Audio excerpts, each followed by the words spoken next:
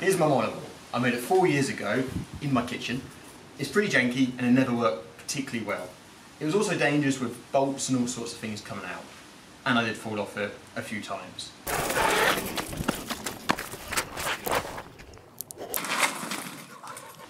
For this video, I'm going to use 2 of these together. The idea is it won't fall over, and you can sit in the middle and you'll still be able to rotate within the ring. The problem with this mono wheel is one, I didn't fit in it, and the second of all, the outer ring had a bit of flex. Right. However, for this video, I'm not going to make the same mistake twice. This is 5mm thick, 100mm wide, mild steel tube, and it weighs an absolute ton. Have I gone over the top? Yes. Am I scared it's going to run away with all the inertia? Yes. Is it going to bend? Absolutely not. And it's filthy as anything. Now, a monowheel doesn't work like a conventional bike wheel, as it has no hub or spokes. Instead, it has 4 rollers on the outside, each connected to bearings in, as you can see here. The frame itself has no moving parts, and it's the outer ring which rotates around it. Now with a die wheel, effectively it's the same principle, except you've got 2 wheels, 2 inner frames, all connected together, and you sit in the middle. So here are the rings. No, I'm not making 2 die wheels. The fact when they bend them or roll the rings, they can't do it all the way around, otherwise they wouldn't end up flat on the floor.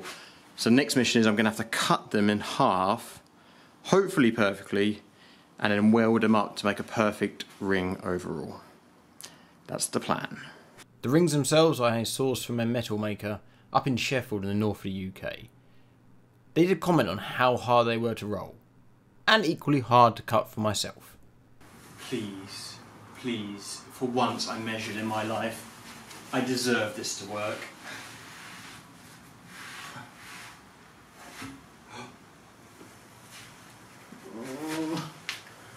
No problem. Yeah, that's not too bad. If I come around here, it's out. Not huge, but enough. That ain't gonna work, is it? So naturally, I had to come up with a bodge plan on how this was going to work. You do not want to get your toes run over by this die wheel. The idea being here that I could get one side straight and weld it together and clamp the other. So here is the setup. As you can see, the gap is miles. I don't even know how, it's got worse. I don't know how, but it's got worse. So I've welded one end, and the idea is I'm going to clamp it together and pray. Please come together. Oh, it's moving. I'm a genius. I am a genius.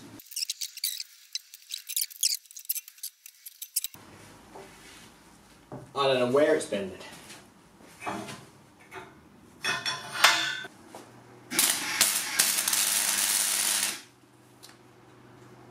No. Nowhere near it.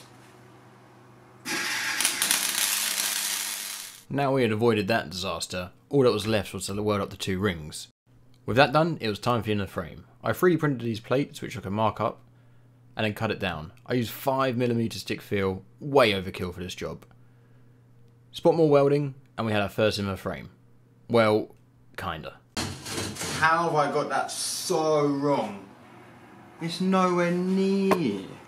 Not to worry, just measured out a new one and cut it down to size, which fit much better.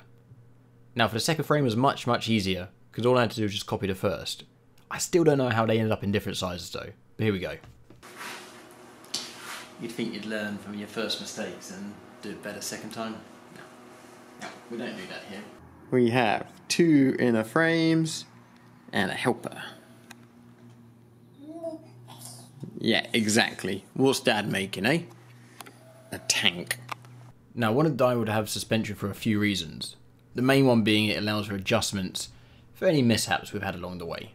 So I made these H brackets, which allowed the suspension to be connected to the top. I then welded on a little box section, which was the connecting point between the suspension and the frame itself. Alrighty, suspension time. If I remove you first, will you go? Yeah. Oh, it's melting it because it's still hot. So we're getting there. We've got the suspension on. It's a a bit worrying thinking that all the weight is going to go through this joint here and this rubbish bolt I have going through the middle there.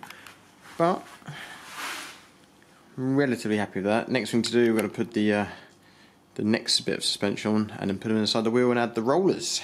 Now for the monowheel, I use PLA 3D printed rollers, and they lasted a whole about 10 minutes. For this idea though, I'm not going to make the same mistake twice. I designed them the same way in Fusion 360, and then I uploaded it to JLC 3DP. Now this website's great because you can upload your files and then choose what you want to be printed out of or made out of. You can use nylon, metal, all sorts of stuff. They actually have over 20 different materials to choose from.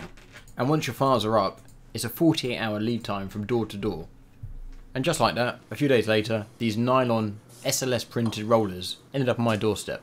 One thing I really liked was the instant quoting, and I could track the progress all the way. On top of that, there's coupons starting from 30 cents all the way up to $70 for new users. So you can check it out in the description below if you want to get yourself a coupon and something absolutely amazing printed. Now we have the sort of rollers from JLC 3DP. It's time to press the bearings in. And I've designed these as just a press fit, and the idea is I'm going to put 4 in, to be 2 in the centre and 1 at each end, hopefully to balance out the load a bit. How am I going to press these in? Now there is a problem with my own making. 17mm bearings. Don't ask why I use 17mm, but here we are. I've gone and bought a 17mm rod. The problem is bearings like slightly smaller or the rod's slightly too big, and the problem is it's not going to go through there. So I'm going to have to grind this down. Or, best way would be a lathe. Don't have that. I do have a 3D printer and a drill dough. I've got an idea. Time for a Barker bodge. So here's my homemade lathe. I've got a 3D printed part which I designed and printed my Prusa Core 1, and that fits this bar in snugly. And basically I've got a cable tie that goes around it, put it into the back here.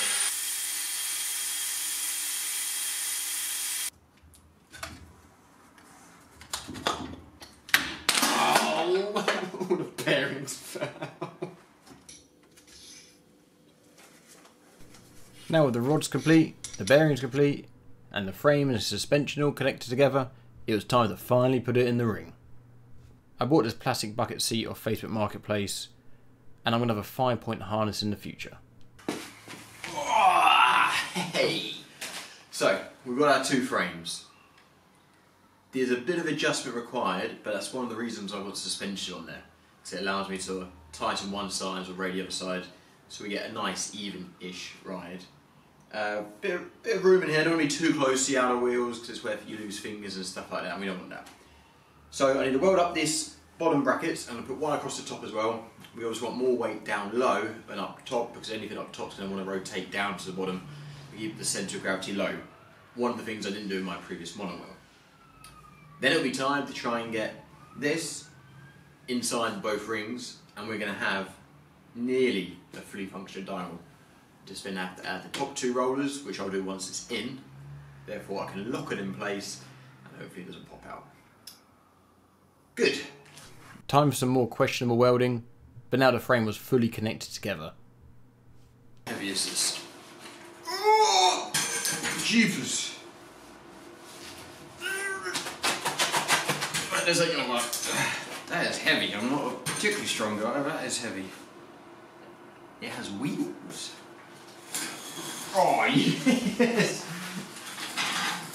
Yes, that's so much easier.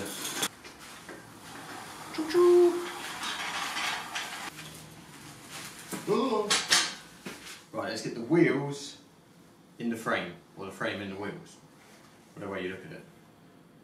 They weigh about 60 kilos each, and all by myself.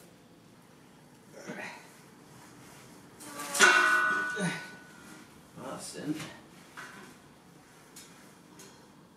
Uh-oh. This isn't the position to be in. If this does go in, I get squished.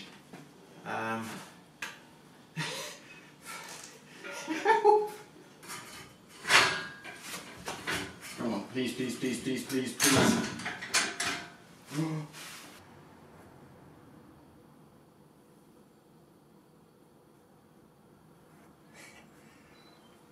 Oh, yes. Now, in order to be able to mount the top rollers, I had to preload the suspension. I accomplished this by using a ratchet strap. Why is it when anything's under tension, it just gets a little bit scary? So I in-placed a bearing and the other C-bracket, and it was just time to release the tension and lock everything in place. I have got some spacers that I'm 3D printing, which will add to the bolt across. And after all that effort getting it together, we have to take it apart to get the spacers in. There's a couple bolts which haven't quite gone through straight. Add a cross beam across here, stop any of that motion, and hopefully it'll be a bit more squared in and roll better. And also, while I'm at it, the rings will be off, and I'll grind down and fully welding up these rings. Let's get to it. I've been using my grinder to hide the evidence of my welding, and hopefully it's a lot smoother for the bearings to roll across. As I mentioned, each bolt's going to have a 3D printed spacer, which will hopefully keep everything a bit more rigid. Since I bought this seat, it's full of water still. I can't get it out. Got an idea. Yeah. With everything complete, it was time to put it together again.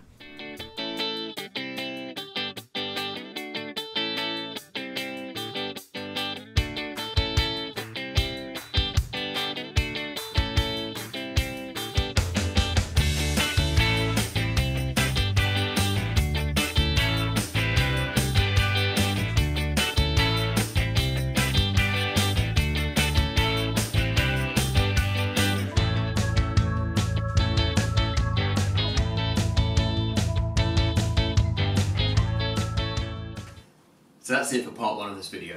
I've still got a couple more things I need to do in the sort of making of it, which is going to be add a top brace here behind me and connect the seat, because it's not actually connected yet. I want to know where the batteries are going to go, the motors are going to go, and it saves me doing extra work, which isn't necessary just now. But still, I have a fancy seat.